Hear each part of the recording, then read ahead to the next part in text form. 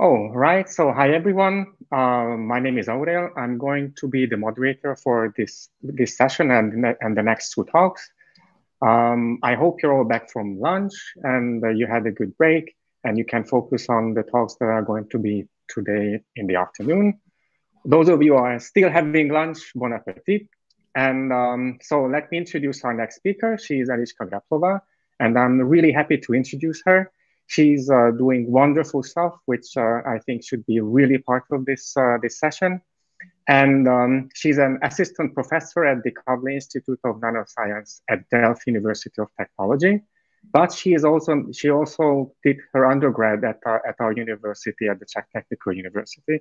So it is really my great pleasure to have her here. And please, the floor is yours. And please, the audience, put all your questions in the Q&A. We're going to have them asked from Eliška at the end of the talk.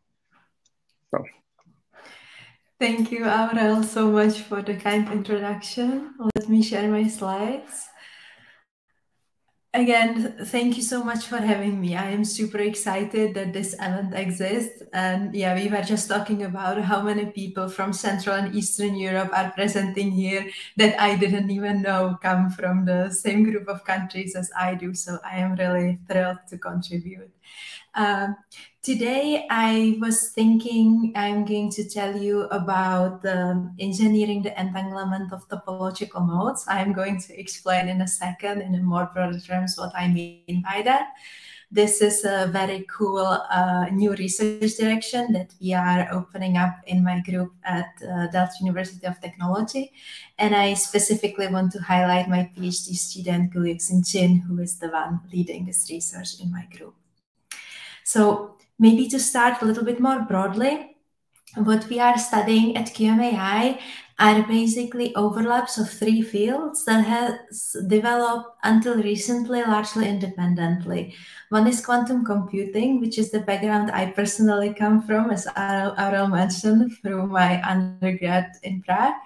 The second one is artificial intelligence, and the third one is topology and condensed matter. Artificial intelligence has emerged recently as something that people have been using across different fields for more efficient data processing, and physics was one of those useful objectives as well. Even though it's not something that I want to talk too much about today, I still wanted to use to motivate things, because somehow this abstract condensed matter, quantum computing, can be really interestingly connected through this AI bridge. So this is something that we've been thinking about a lot. You have different applications, like using neural networks as trial wave functions for your variational problems, or using measurement data to feed into machine learning models to discover new phases of matters, or learn your Hamiltonian.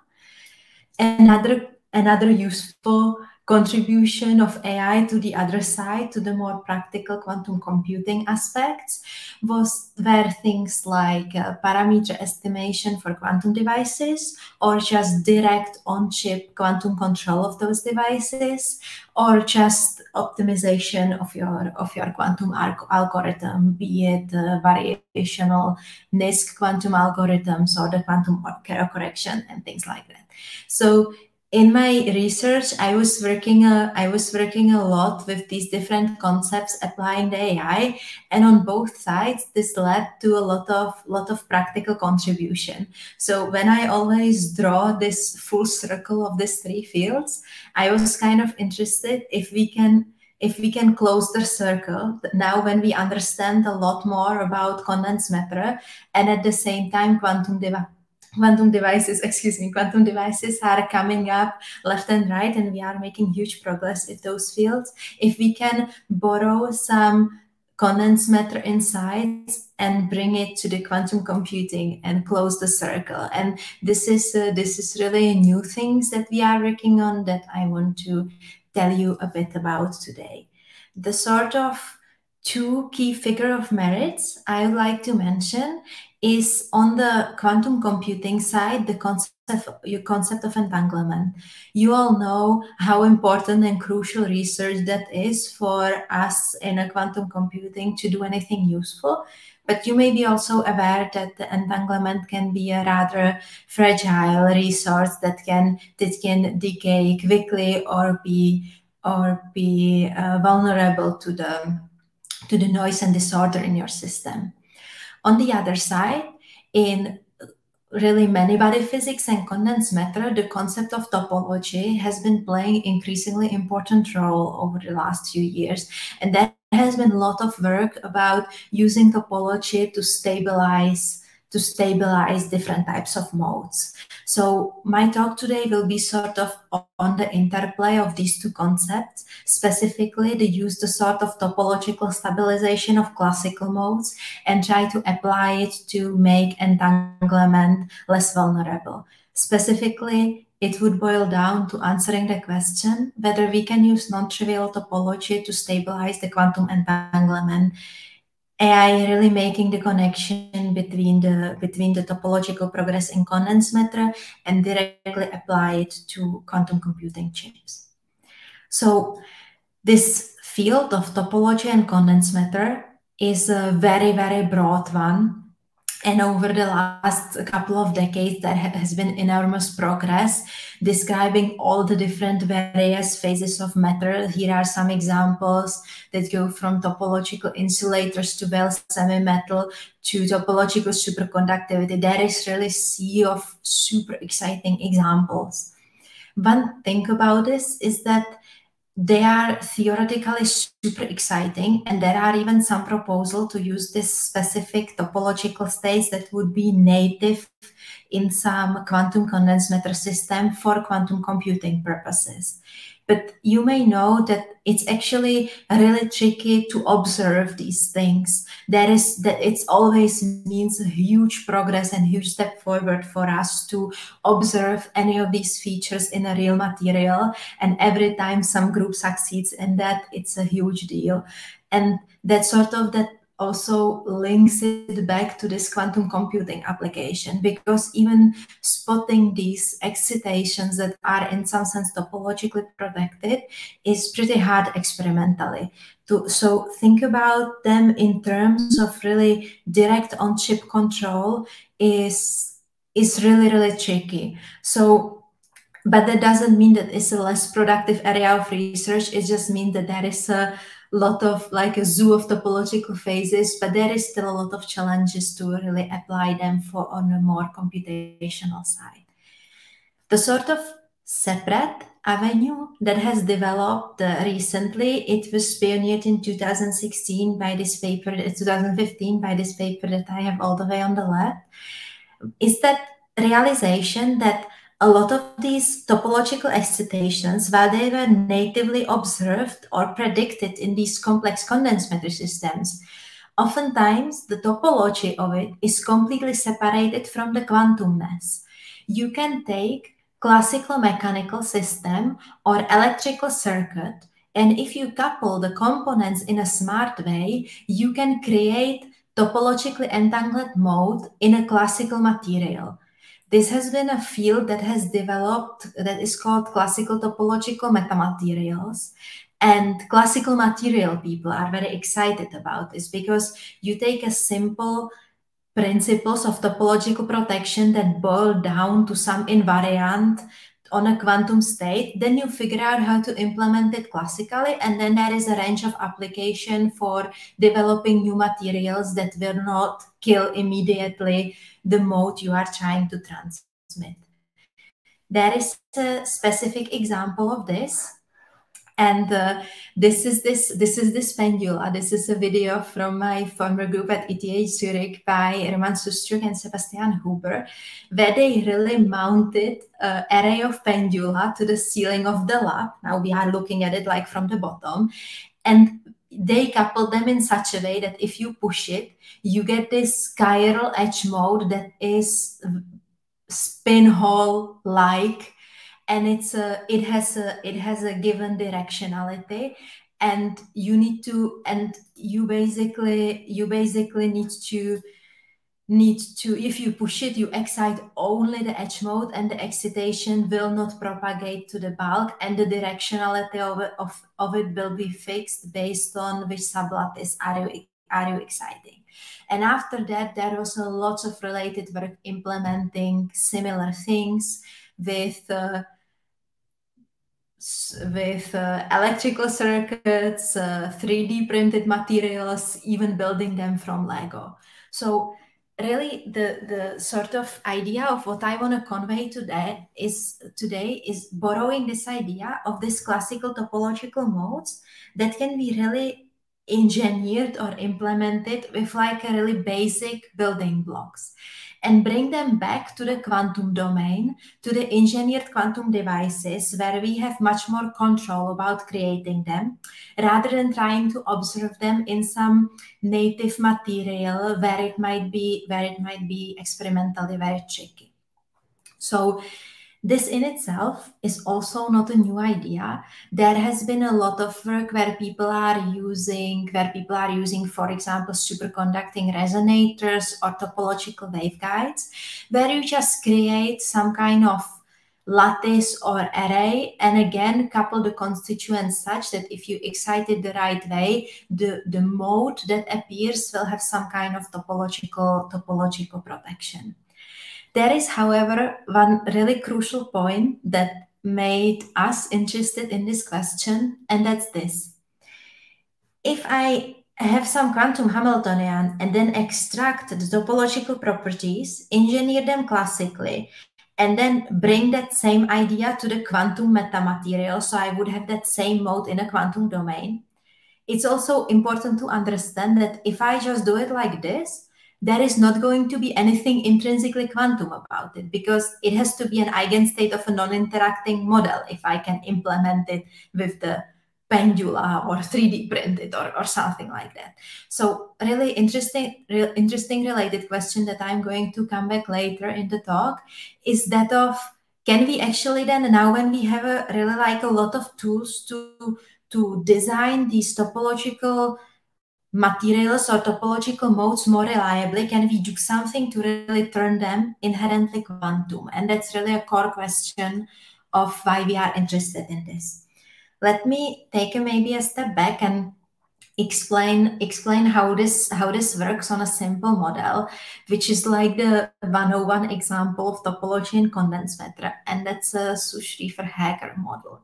So basically, you have a one-dimensional lattice. This was developed as just a model for the non-interacting electrons hopping on a lattice, where the lattice has a property that the hopping amplitudes are staggered. So basically, your lattice is then constituted from two sublattices, which would be the blue and green points that you see here on the figure, and then you have the in unit cell hopping, which is the V, and hopping between the unit cells, which is the W.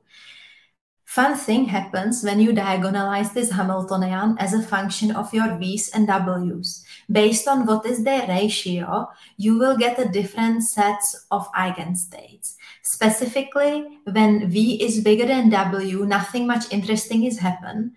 But when you do it the other way, the W is bigger than V, specifically the extreme limit of that would be that V is really just 0, and you only have the coupling that goes between the unit cells. Suddenly, you will get two modes that energetically appears in the middle of the gap, and they are localized, spatially they are localized at the boundaries of the system. Here you see a plot of the wave function amplitude as a function of the position in the lattice. And these are manifestation of some non-trivial value of the topological invariant in that system. So if I just consider this model like this, you will probably believe me that I can reimagine this as a just LC resonators that are coupled to each other capacitively, for example. And then I just need to be smart about because, you know, LC resonators, they are just oscillators, so, you know, same. And then I just need to be smart about how I engineer this capacitive coupling to meet all this topological restriction.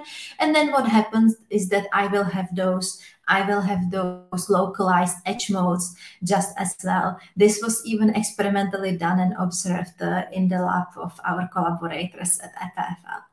So, but now we can come back to this question of this intrinsically quantum features, because I actually didn't do anything super deep. If I like put a super much effort actually engineering it in a superconducting resonators in a dilution fridge and really observing those edge modes, what those edge modes are, they are not so different than what the pendula I was telling you about before would have had. So the thought we had to sort of really explore this more quantumly was the most natural one in a quantum information, and that's figuring out how to adding the entanglement into the system. And the scheme for adding the entanglement is the following. We just take two of those SSH chains, we couple them to a qubit, and then by measuring the qubit, we will entangle the SSH chains. I will explain this in a little more details. So basically, you can just have a first SSH chain will be just the array of superconducting resonators capacitively coupled in a way that the topological modes actually arise. You couple it to the qubit, and then you continue to your second SSH chain. Now your qubit can be transmon, it can be fluxonium, it can be quantum dot. If you like a hybrid system, that doesn't matter. You just really need a two-level system.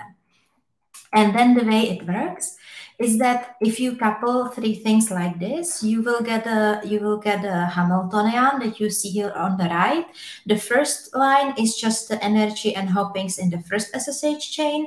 Second line, the same in the second SSH chain. Then you have energy of the qubit, and then you have the two coupling terms where the qubit is dispersively coupled to your first SSH chain and second SSH chain.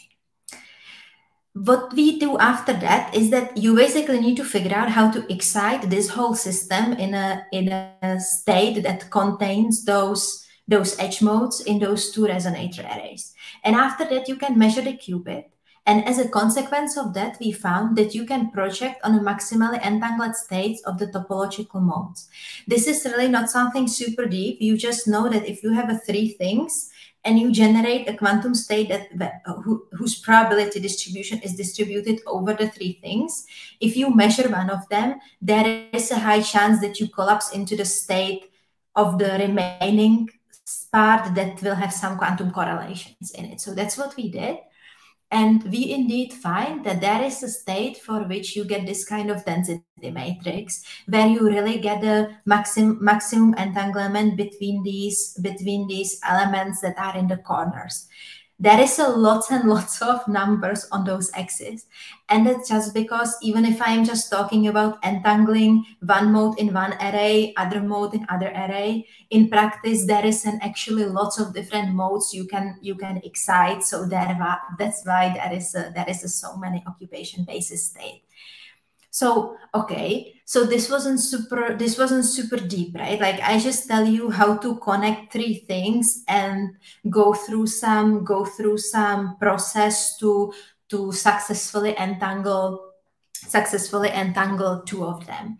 So what we were interested in to see if the fact that we are entangling the two modes that are actually topologically protected could have some positive impact on the stability of that entanglement. So one of this sort of very standard entanglement measure is the sort of negativity. The formula is here. It has to do with I didn't write here all the detail, but basically you need to partially transpose your density matrix, and then you look at the eigenvalues that are negative. And when we did that, we found a really, really fun thing that I am now showing in this plot on the right. So on the y-axis, you have a maximum negativity that we can find in that system. And on the x-axis, you have a parameter fluctuation. What we mean by parameter fluctuation is a disorder in V and W of your SSH chain. In the upper plot, we were always considering as systems that do contain the topological mode, i.e. the ones where the SSH chains are in the regime when the topological mode exists. And what we find for a maximum entanglement is that you see that all the way up to a really large disorder, where here where we go all the way like up to 20%, the negativity stays at 1/2, which happens to be signature of maximum bipartite entanglement. Each of these blue dots actually is averaged over 100 random Hamiltonians. So you always see, especially when you go to the bigger disorder, some spurious points. So of course, this claim is statistical and your protocol may fail, but on average, you are getting pretty reliable. I find this entanglement of the two topological modes, and it stays entangled even if I have a disorder in my system. If we look at the orange points that are on the lower panel, you see a very different story. You start from the large negativity value, but the moment you add a little bit of the disorder, not only the negativity goes down, but more importantly, you see that in each column there is a big spread in values you can have. So this means that you are basically collapsing into like a random state in a Hilbert space, which will have some negativity, but you cannot robustly predict like what kind of negativity and what kind of states you are going to find. So this was an exciting observation for us. But of course, we did this by we can diagonalize everything and we know all the density matrices. So it's not super hard. Well, it was hard and annoying for my PhD student because there is a lot of states, but you can just sort through them and identify these patterns. In experiment, you don't have that level of access. So we were considering the question of one thing is that these maximally entangled states that are protected by the property, by the topology of the SSH chain exist. That second aspect is whether they are experimentally accessible. And there we run into an interesting challenge, and that's a degeneracy. So here on the right-hand side, I am showing the plots of the spectrum that we get at the 1% disorder. And basically, so the most right plot is just a zoom on the middle part of the spectrum. And the two green triangles, they are the states. If I measure this state in a state 1 of the qubit, I am going to get a maximally entangled state. And if I measure the other state in the state down of the qubit, I get maximally entangled state. If I do the same for the rest of the orange dots, I am just going to get some density matrix that can be maybe some multipartite entanglement, but it's not this clean bipartite maximal entangled state of this topological modes. So, but they are sitting as an approximately the same energy. So if I want to excite a specific state that gives me after the projection, the entangled state that I want, this is a challenge. One thing that we notice is that we can be strategic about actually engineering the disorder in those capacitive coupling. Because if you increase the disorder, here we go from disorder 1% to disorder 10%, your degeneracy actually decreases. So this process will be, at least to our knowledge at the moment, always statistical, but you can control to which degree you need to post-select by controlling the disorder on your chip. There is one thing that is kind of subtle, and I hope it won't be confusing, but I really love this plot that Chin showed me, so I wanna mention it. The really key thing what happens with the disorder is that the state you want does not stay at a specific energy. It will shift around a little bit. Because if you start tracking only a specific energy in your system, if you plot fidelity with respect to the state that you want, negativity and difference to the energy, you will see that there is some kind of crossover at a rather low parameter fluctuation value, where basically you go from this perfect straight line that is the same I was showing you at the previous plot, where it stays super stable no matter what you do, to getting the points spread all over the place. But it does not mean that your maximally entangled state disappeared or that it's no longer there. It just means that it shifted to another frequency. So we need to be really a little bit careful formulating those post-selection rules and have a clear correspondence to which frequency you need to go at which disorder. I also wanted to show this plot because there is this really interesting behavior that it really looks like some really crossover. You see it at the bottom plot at the energy line, that suddenly the difference between the energy that you had for your maximally entangled state and the energy it shifts to with the disorder keeps changing rather dramatically. So we think there is some really interesting, like a crossover behavior in the entanglement structure.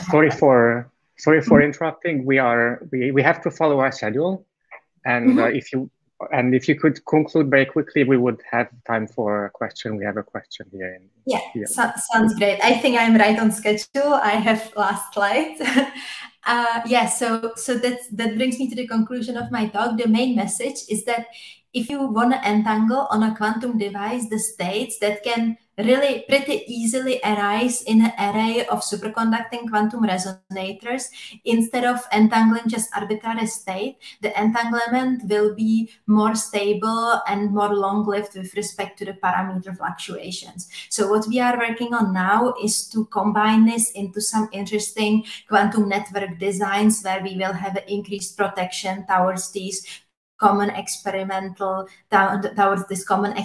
challenges, and we are working with our experimental collaborators to actually turn this into the actual protocol to tune the real-life quantum devices. Again, big thank you to Chin, who is a PhD student who is leading this project in my group, and the Scarlino lab with Pasquale, Vincent, and Vera at EPFL, who are our experimental collaborators. Thanks for listening, and sorry for going a little over time. Okay, great. Thank you. No, you were perfectly on time. I was the one who started to be a bit concerned. So thank you. Really, really nice talk.